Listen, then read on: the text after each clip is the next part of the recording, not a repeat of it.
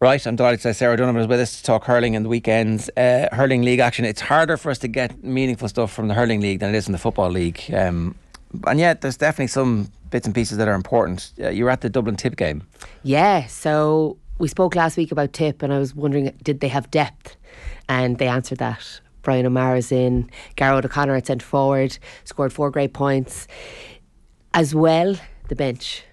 Late on, they had Seamus Callan to come in, Noel McGrath to come in, and Bonner Marr to come in. It's not bad, is it? No, and like if you look at the Dublin setup, they didn't have the same depth.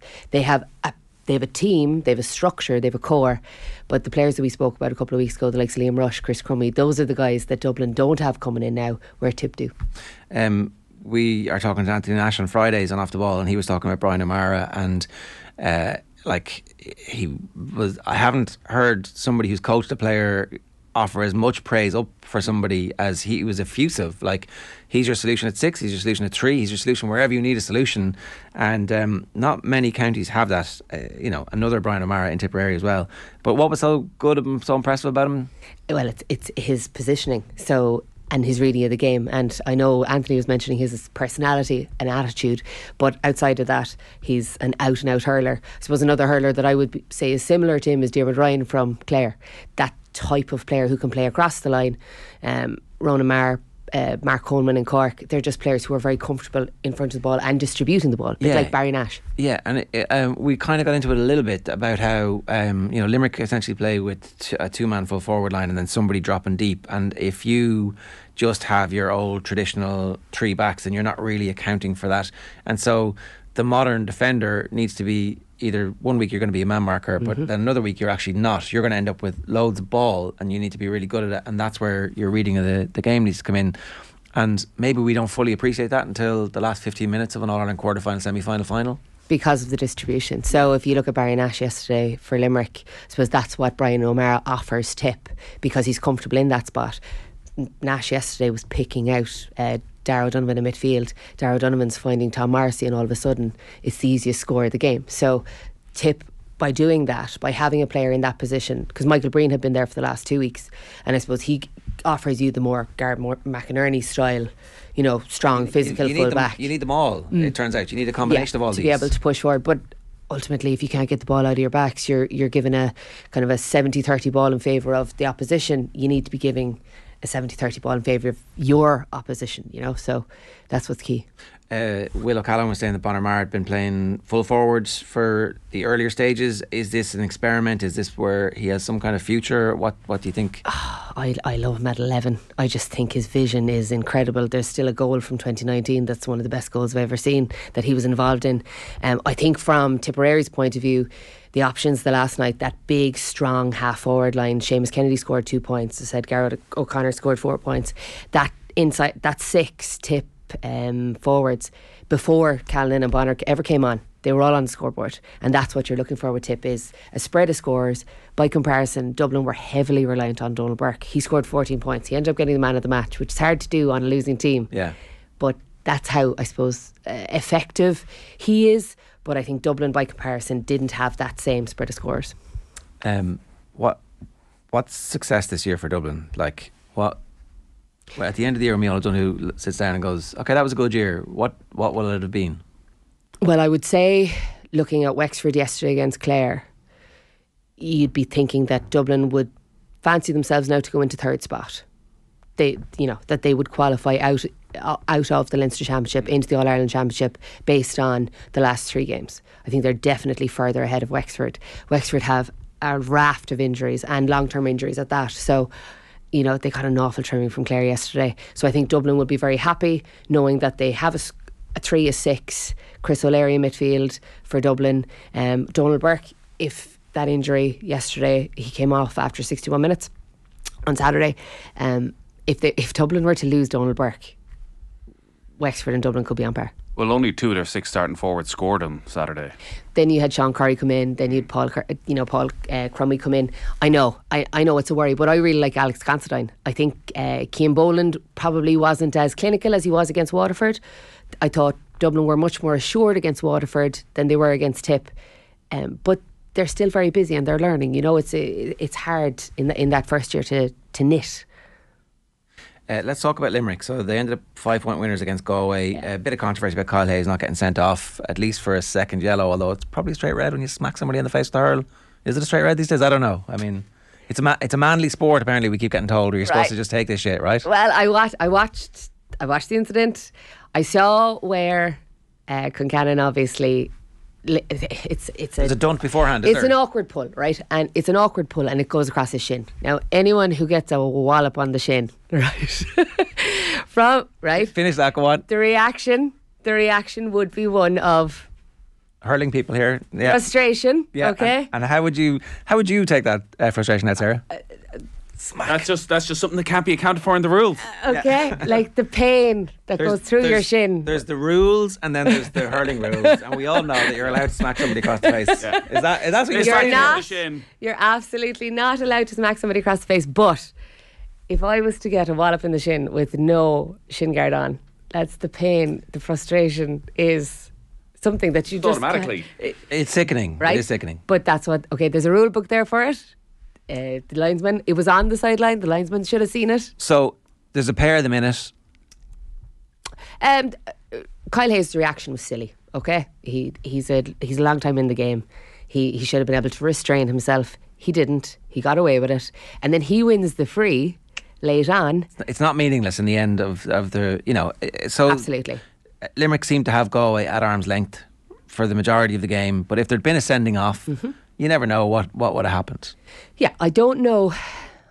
Galway didn't deserve to win that game, okay? Limerick were head and shoulders above them in terms of their movement, their communication, even their physicality. And Anthony Nash spoke on Friday about winning moments in games, as opposed to increasing your purple patches, but specifically moments in games. And there was a moment in the first half where Galway looked like they were kind of coming up the field. Darragh O'Donovan thumped Jack Grealish, and I felt it in my bones. They were just repelling Galway. Like, that physicality was incredible. And Galway, if they had won that game, it would have been a steal. So for me, Galway yesterday, they have no forward movement. Their forward play is very, very weak. It's a bit mad, isn't it? Yeah. Like we would expect it now again. The game being played in February is not the same game that'll be played at the end of April and May. Although it's close enough, it's probably closer than it has been in previous seasons. Like, we expect Galway to come through and be in an All-Ireland quarter-final at the very least, right? So how do they go from this static forward play now to being better in June? Well, you've one of the best forwards in the country as their manager. I'm surprised that seems to be the thing that was most lacking yesterday. They genuinely didn't know who was moving into a pocket, and the person who was most frustrated was Conor Whelan. He just physically couldn't find space or couldn't get on a ball, and some of the ball that he distributed himself was very poor. So the communication within the Galway six isn't there yet.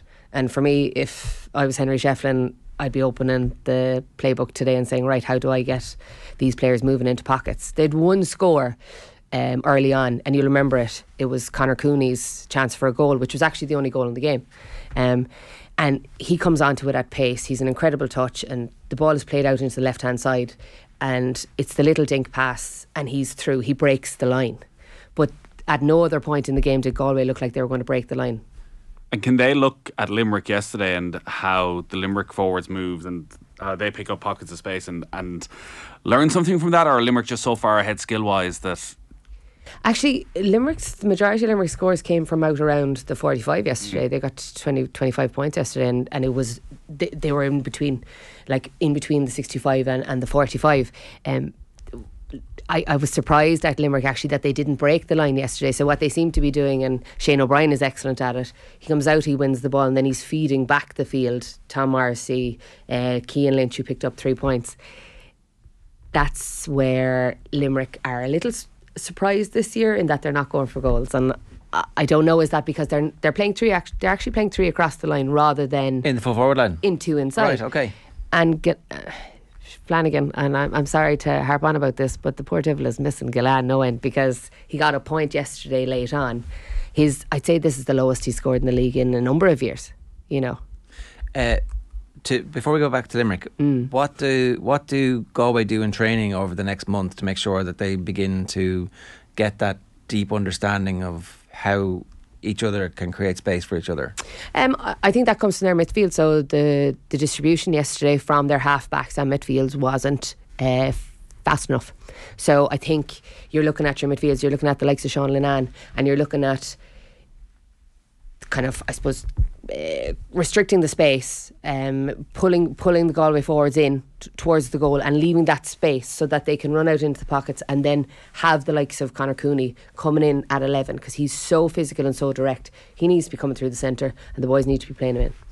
Okay, from Limerick's perspective, the Tom Morrissey bravura performance, I didn't realise he was such a brilliant free taker. I guess maybe they have just a long line of free takers who are able to do what he's doing at the moment. Galan aside, are we seeing anything different, or are they just getting better at what they've always been really good at? I think yesterday their distribution was heading to shoulders above Galway. It's just those little pockets of space. It's the comfort. It's the 20-yard pass. So that pass from Barry Nash to Darragh O'Donovan, and then he flicks out to Tom Morrissey for the score. But like, if you look at Kyle Hayes at left half back, and then you look at Tom Morrissey outside him, they scored 7 to 10 points between them yesterday at their ease. Yeah. If I was playing against them, I'd be going, lads, I'm going in right half forward there. I'm not dealing with these boys. Like, that left side is lethal. I hadn't seen them be so efficient up that left side. That was the winning of the game yesterday. Where do you think Kyle Hayes starts in, say, the All Ireland semi-final or final this year? What position? It has to be left back. Do you think so? It has to be, yeah. Right. Yeah. They've got so many options up front, and with Cian Lynch now at 11. It's if he wasn't there, you could see him, slotting in at 11. But he's so good there. He can run the game from there. From 7, yeah, he can run the game from 7.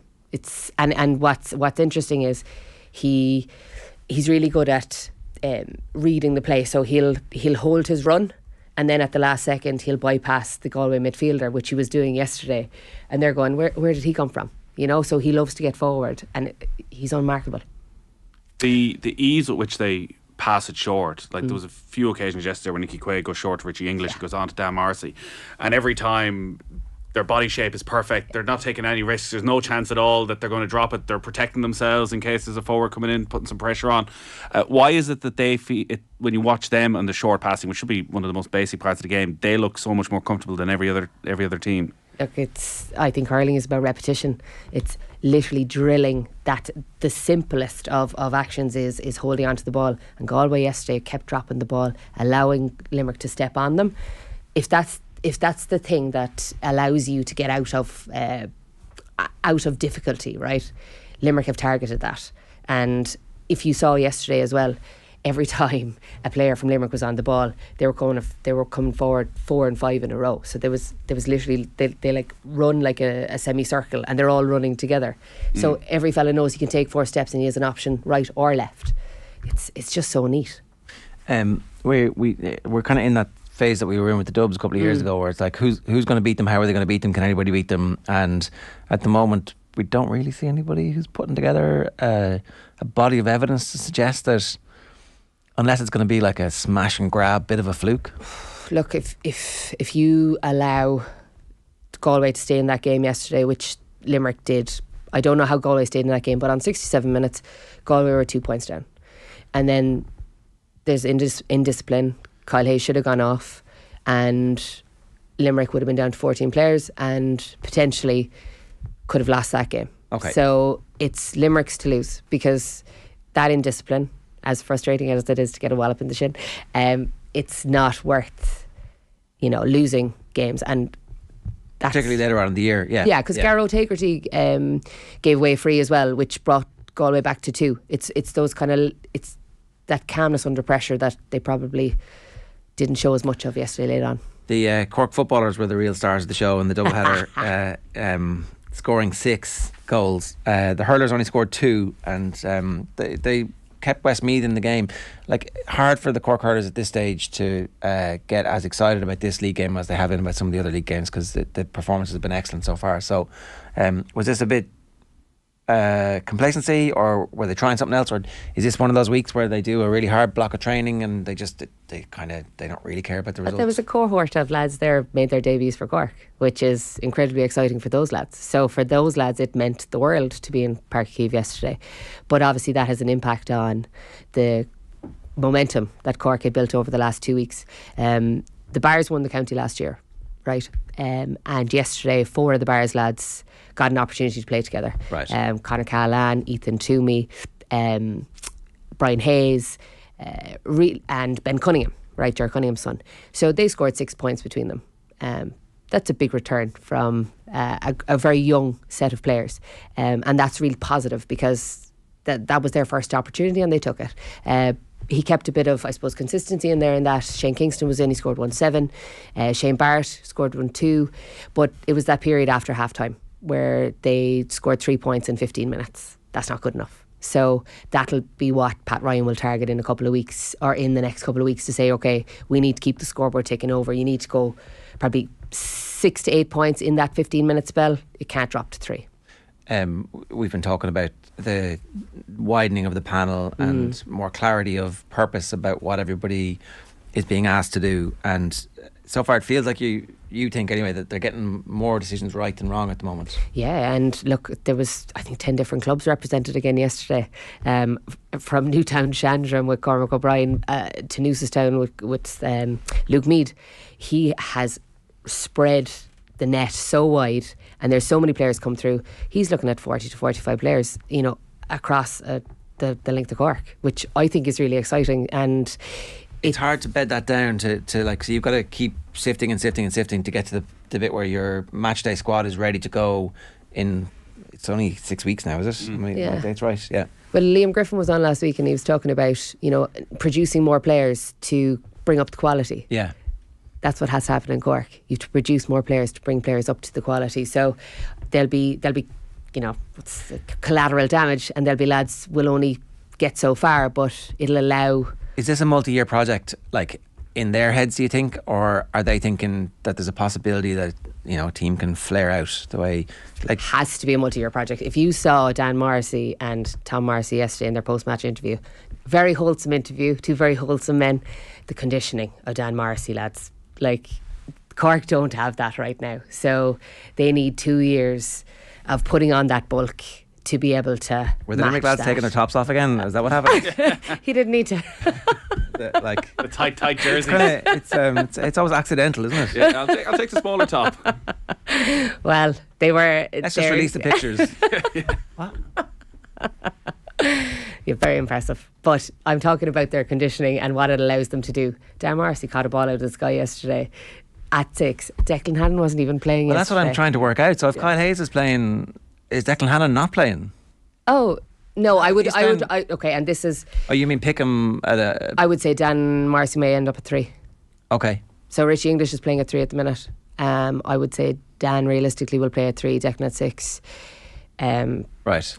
And then Jeremy Burns at 5. They're only bringing on Gerard Hegarty with 15 minutes to go. I know. They're just making sure that everybody is. Yeah. Now I suppose if you look at yesterday, a couple of instances under the high ball, Limerick weren't as good out on the right yesterday under the high ball. So you can see where Gerard Hegarty will plug back in with his ease. There is part of this where everybody should try and watch as much of the Limerick hurlers as they possibly can, because it's like all-time great team playing all-time great stuff and still in that sweet spot of desperate to break the records and have all the...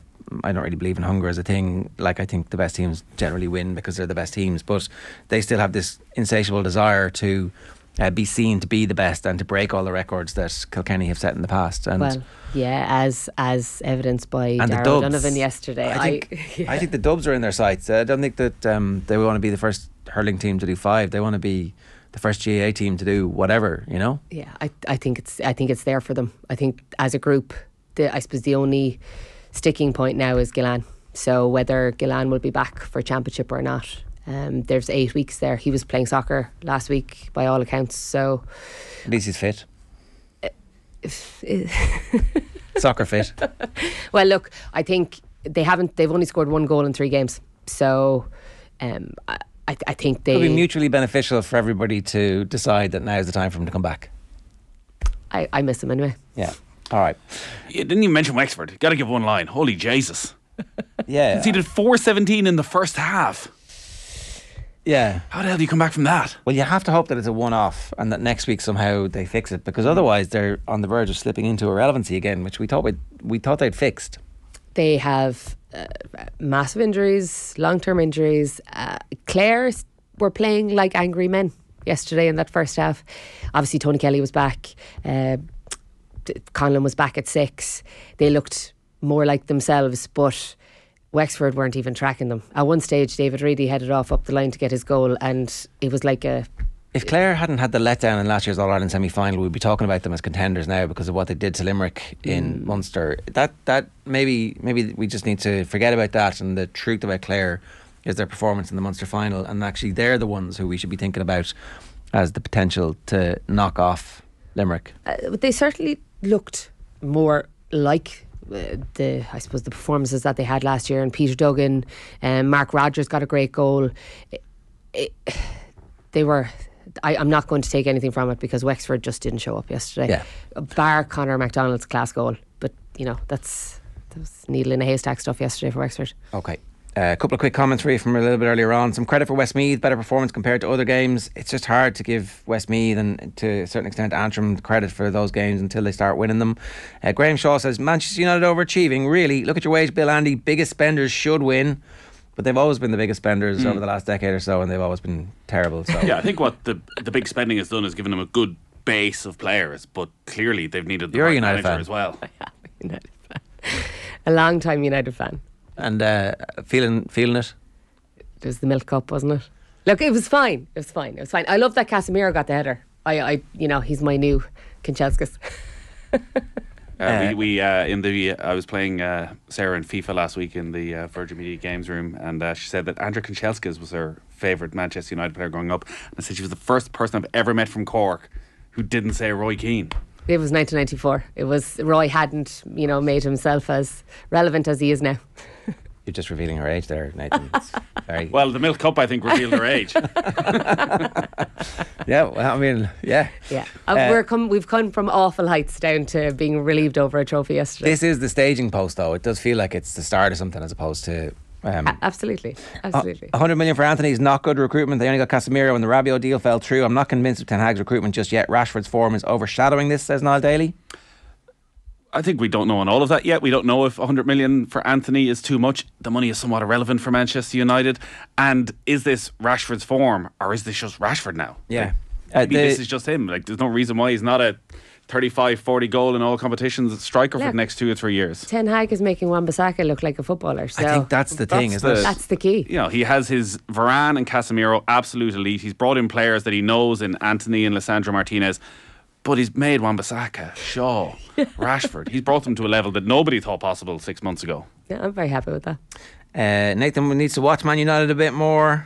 Screw you, Nathan. Basically, the theme of. I watch Manchester United every weekend. Tune in to Off the Ball on Sundays. Whether Ireland lose in the quarterfinals again doesn't take away from a series win in New Zealand and a potential Grand Slam, says Leonardo da Vinci. Nice of you to get that message in 6 months early. There you go. OTB AM brought to you live each morning by Gillette Labs for an effortless finish to your day.